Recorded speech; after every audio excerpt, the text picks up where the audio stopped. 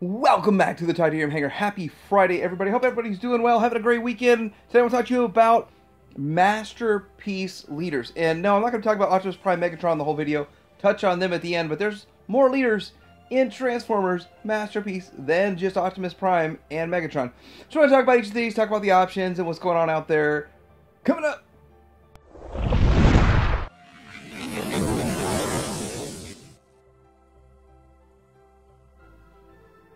Okay, so I want to start out with the first leader and the leader of the Dinobots, that is Grimlock. The original one was MPO-8 from Grimlock, the Takara version. So that one is okay. It was significantly undersized, and I think it was Fans Toys with their Scoria had booties, they call them the Scoria booties, to put on this guy to make him taller so that he was more in scale. I mean, he was shorter than Optimus Prime, around the same size. He was just severely underscaled, but the bot mode looks pretty good. The alt mode looked really good too. So one of the things I do want to say is that it really doesn't seem like much was done with this character to be super different between all the options, other than the size and a bit of the aesthetic when it comes to Gigapower. But this was a pretty good option, but it was a little undersized, a little bit small. In steps Reximus Prime. So now Reximus Prime stands a little bit bigger than the average one. So I think that the standard one was about 9.5 to 10 inches. And then this one upped it to close to 12. And so with that, you're into a real masterpiece, king of the Dinobots, with good old Grimlock being bigger. It's the same exact mold, but KO oversized. You can still get I think the metallic version's available for like 90 bucks on Show Z right now. And so I think the metallic one looks the best too. So it looks really good. But let's go ahead and look at some other options. Fans Toys made their grinder, and I think their grinder is a pretty decent option. Obviously, you've got the Fans Toys fanboys that are going to say only go with grinder, only go with the Fans Toys. But this is now kind of an old release, and they did do some sort of a head upgrade. I don't really know about all that. I don't own a grinder. I didn't bother with that one. But he's a pretty good-looking figure overall. And so with that, I think that it's more of a cartoon target than what you're going to get with the Gigapower, but still, it's a little small. It's a little on the small side. I think all of the Fans Toys one are a little on the smaller side, not as small as, say, what Takara did with their Grimlock. And I do want to point out that I'm going to give it to and hand it to Fans Toys and Gigapower. They did complete the entire team, not just the leaders. All you got from Takara was the leader. So, anyhow, I don't think you can go wrong with Fans Toys or Giga, so let's look at Gigapower. Now, the Gigapower one is the largest of all of them, and I think he's about the exact same size as what we got with Reximus Prime, though. So it says it is 11.42. So technically, Reximus is a half an inch taller than this one, and this one's about an inch taller than Fans Toys. So anyway, it does look great, but again, all of them look almost the same to me. There's very slight differences in aesthetic cues here and there. So with that, I do think that you could not go wrong with any option aside from Takara's being too small.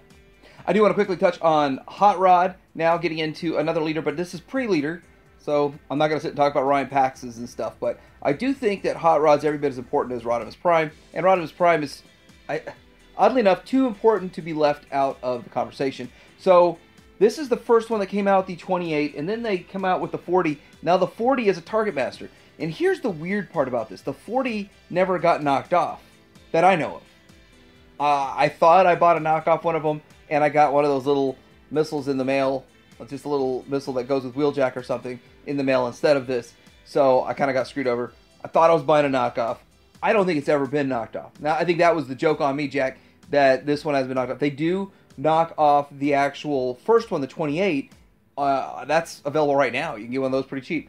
But getting the one with the Target Master is the hard part, which is kind of why, and I believe this is why X-Transbots includes this Target Master with theirs, because they know so many people couldn't get it, or you have to pony up and pay big bucks for the 40. Though the 40 is excessively overpriced versus the 28 and all of that kind of stuff. And I believe this is also an example that Takara has channel power over the KOs. They have some control over the KOs because none of the pluses have been KO'd that I have found.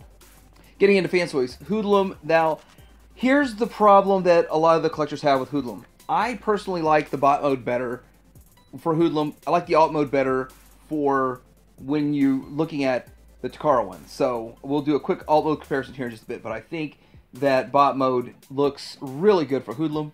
Side by side, we have Fans Toys on the right, and we have Takara on the left, and just, you decide. You decide which one you like more. I never, ever liked the bot mode of Takara from day one. That's why I passed on 28, lucked out, and got the KO for like $26. Then I got another KO that I keep in alt mode. But the Hoodlum was about a $100 figure. He's sold out now. Now he's pushing like $250. And this is another one that should be on the reissue list for Fans Toys. For whatever reason, they don't. I'll tell you why. Because when they originally made this figure, it sat on the market for like 10 months. And then all of the negative about the lack of articulation. And then there's got one little spot that always rubs paint. So they may never reissue this guy because there was so much negative feedback on it. All right, alt mode for Hot Rod. On the left is Takara. The right is Fans Toys. I do prefer Takara on the left. I still to this day use that for my comparisons. I use the Takara one in alt mode. And then the bot mode, of course, I use the Fans Toys. But you can look at these and see which one you like the most. I still prefer Takara's alt mode. I mean, they did that right. The bot mode on Takara, I think it just looks way off. It's just proportionally it's off. And Fans Toys nailed that, but has less articulation. Okay, so looking at the DX9 carry for an actual Rodimus Prime. Now this is a stylized take, and it's the only alternative to Takara, which we're going to see here in a bit. But I'm going to be honest with you, and I'm really going to be more honest and open about my feelings going forward, especially as tight as the economy is, that I just want you to know what I'm thinking about all this.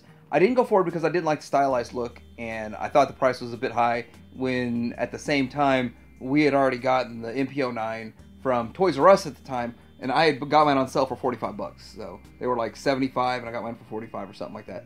So this is an all-in-one transformation, and the trailer's built in kind of a Road King kind of situation. And with that, it does look a bit stylized, and there's a bit of a chunk on the backpack, but it's quite impressive, and it is a solid figure that holds up. Here it is side by side with good old MPO9, and I think MPO9 is more for me. I do not care for Carry, but he's not a bad figure, by the way. Everybody that owns it and has reviewed it raves about it. But as fragile and easily breakable and frustratingly transformation for MPO9, I still prefer MPO9 till we get a better option down the road. We might, one day, get a Fans Toys or something.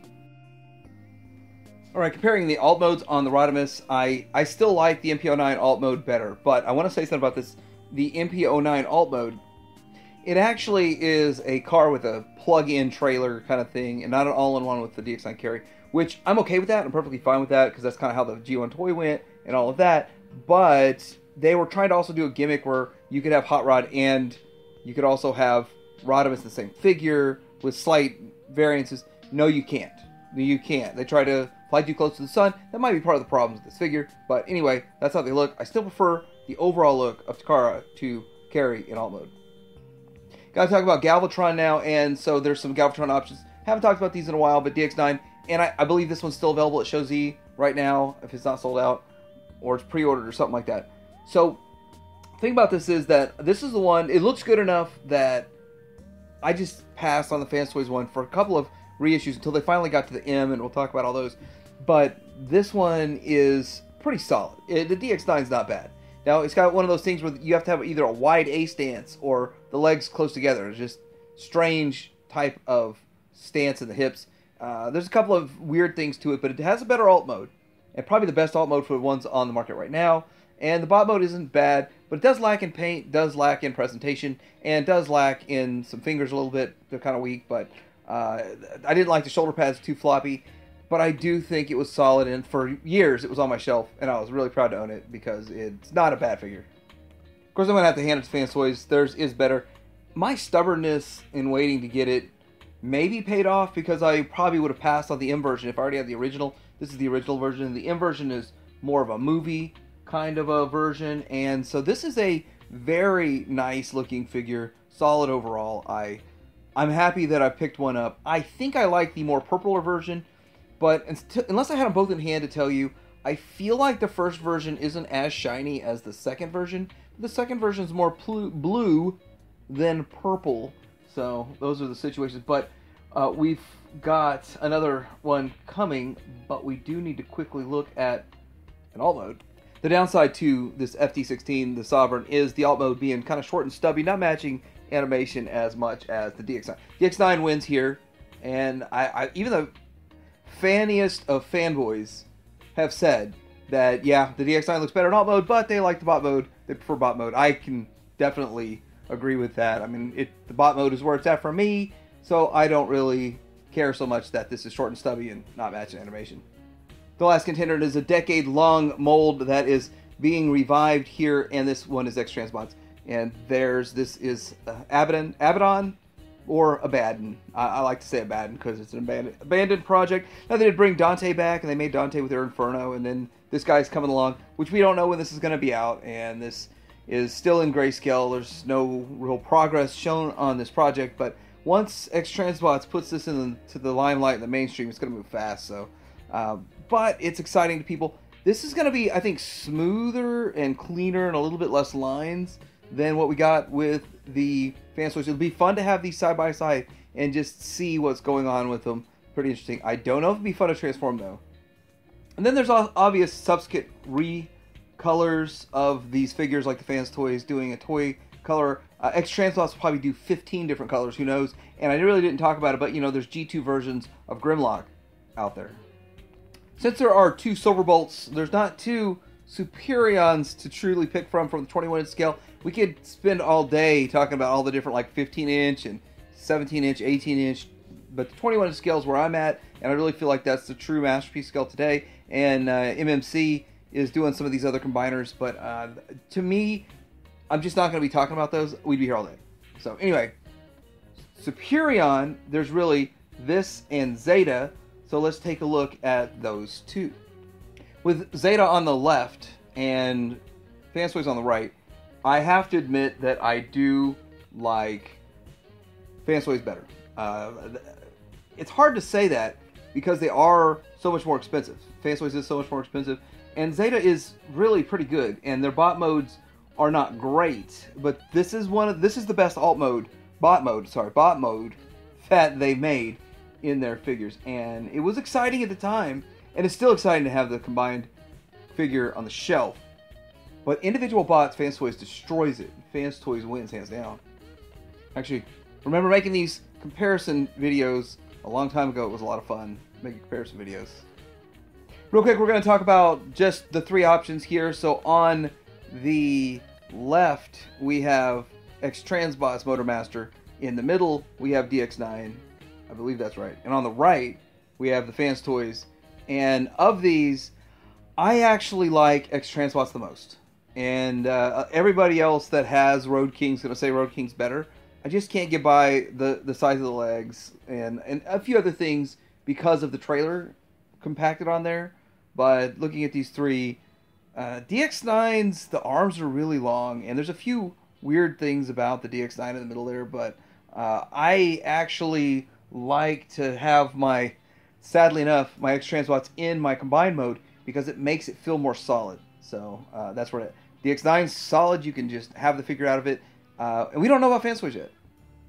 And so for the larger scale, there's really only Zeta in town for Bruticus, and we don't know anything about Defensor coming for X-Transbots and all that kind of stuff. That's still a lot of rumor, and there's a few things about it that we've seen some pictures and stuff, but for the other combiners in the 21-inch scale, they're the leaders. There just really isn't much out just yet. Aside from the Zeta one, which looks good. It looks pretty good. I don't think that many people are going to display these in bot mode anyway. Now, I don't want to spend a huge amount of time talking about Megatron and Optimus Prime, but then I will talk about Optimus Prime because there's something to say. But I do want to say, Megatron, it's been a long time since we've gotten a new Masterpiece Megatron, which is not a bad thing, actually. We're focusing on other characters, other figures, hopefully, that we can get knocked out. But MP36 is still, in my opinion, the best. The second best, I would say, is the DX9 version, even though his front shins look like they're just flat. And then Apollyon, then the Make Toys Despotron Make Toys was just huge and bulky. It's just a whole different animal. But with that, I would like to see Magic Square or one of them throw their hat in the ring. But it's just shocking how we'll get Optimus Prime after Optimus Prime, but then we won't get a Megatron. That's just weird. because I would say the community would support it. So when it comes to Optimus Prime, there's a ton of options that are out there. I mean, there's no shortage of Optimus Primes. There's an original, there's the 2003 12-inch, the 2011, and then 2019. But when it comes to modern day, there's really only a few with Magic Square. There are version 1 and version 2, and then there's the Transform Element, then there's Takara, and so with that, there's just a lot of Optimus Primes, a lot of different versions, a lot of variations, and that's been talked to death. We don't really need to talk it to death, but I want to say that I think the community is most excited about what's coming from Fans Toys, and that is this Fans Toys FM02 Marge. Now, this is actually called Fantastic Model, something along those lines. Is that what it says, Fantastic Model? And this is so that if they get slapped on the wrist, they don't get slapped too hard for getting too close to something that's sort of off limits. That Takara would say it's off limits to make Optimus Prime. Even though Magic Square got away with their Optimus Prime, and Transform Element, they didn't. I don't know, Transform Element's kind of been in and out of trouble too, but with this, most people are most excited about what's underneath this, but the whole reason they revealed their Ultra Magnus is to bot block X-Transbots. X-Transbots version looks really good, and because there's not a bot in armor, it can be a little thinner than Fans Toys overall, and it can be a little bit more heroic, so it might actually be the best looking one on your shelf at the end of the day. And it's up for order. It's actually in stock at Shozi again. Now, this is a big kick in the robot gears. Big kick in the gears. So, the first one came out, it was $200. Then, it had a couple of problems, like the shoulder, if you turned it too much, it unscrewed itself.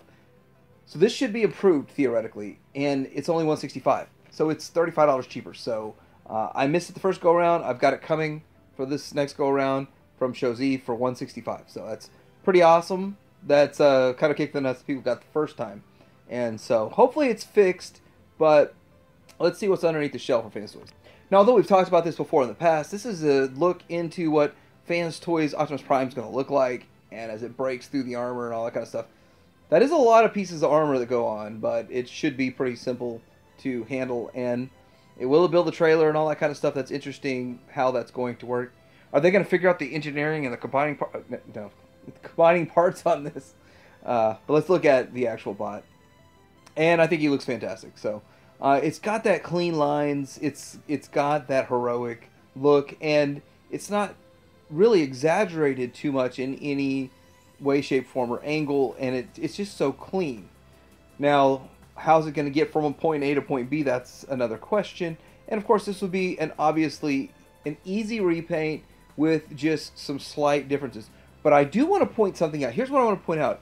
Everybody's assuming that this is going to be exactly the same as the Optimus Prime. But what we've seen time and time again with their figures, like we're going to see with Gears into Swerve, and am I saying that right? Gears into Swerve, is that right?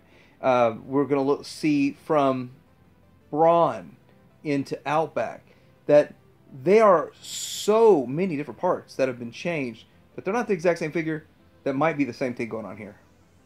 So as a quick look at Masterpiece leaders, it doesn't all have to be Megatron and Optimus Prime. There's other leaders out there in the Transformers universe that we can talk about and have some fun with. And so with that, I want to see what you have to say about Masterpiece Transformers leaders and what leaders are out there that I didn't talk about. And of all these options, which ones do you like the most? Like and subscribe. Totally Hanger out.